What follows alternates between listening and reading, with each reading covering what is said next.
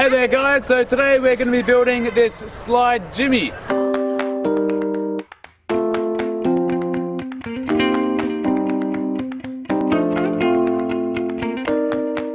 Make sure you check out the description below, which has a list of all the tools, materials, alternative elements which could be used to swap out for this piece, as well as any other elements which could connect to it in some way. So we've dug out our hole for this slide Jimmy, and we've got quite a long hole that we've dug here because you need a lot of space with that angle going into the ground.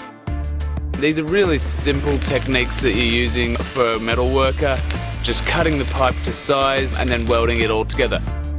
We want to have these two pipes running parallel to each other.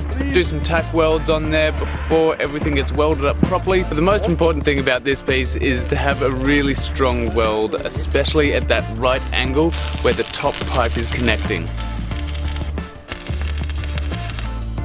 We've got a couple of little anchor pieces as well that we've welded onto the metal, and they just hold the whole thing in place much more firmly. If you just got straight metal going into the ground, it's going to hold, but it will be much stronger if you put a little anchor piece on there to hold the whole thing in really tight. On top of that, we've actually gone a little bit larger than we needed with the hole, making a little bit of a wall using some bricks to hold the cement in place, just so we have enough to hold the whole thing together.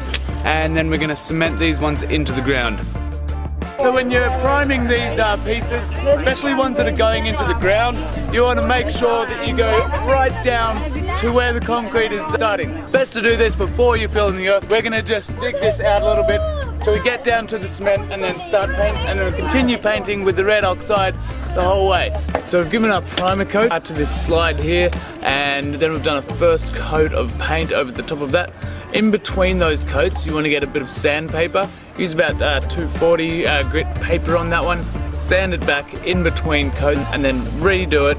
And this will mean that the paint job will last a lot longer, and it'll also mean that it smooths itself out, making for a much cleaner ride as you're sliding down. Buff it up because this one's going to get a lot of sliding going on into it. Over time, this will buff up really well anyway. You may need to redo the paint job after a while. It's up to you. So this design, as well as all of our designs, are made to be used in conjunction with the free safety handbook, which is available from the website. It's just down there. Hey, what did you think of the video? Please let us know down below in the comments. And please don't forget to like and subscribe so you can see more of what Patrick's doing in India. You can go and visit playgroundideas.org, which has 150 designs and all the resources that you need to build an awesome playground. And lastly, we've got a ton more videos to watch, so check them out here.